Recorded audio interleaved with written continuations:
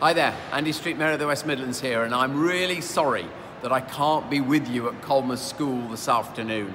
I was really looking forward to it, but just occasionally you get summoned away to other things.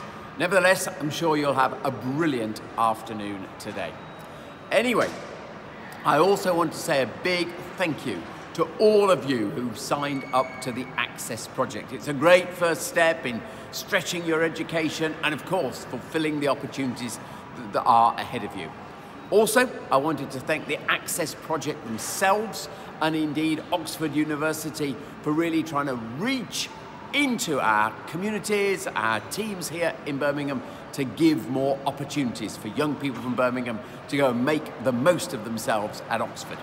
I was lucky enough, I went to school here, was brought up here, and then did go to Oxford myself. You'll all judge what I've ended up doing, but at least it's something a little different. So I hope I can say from experience, it's a brilliant opportunity, and I hope you'll be inspired by what you hear this afternoon, just to push yourselves as hard as you can and seize that opportunity yourself.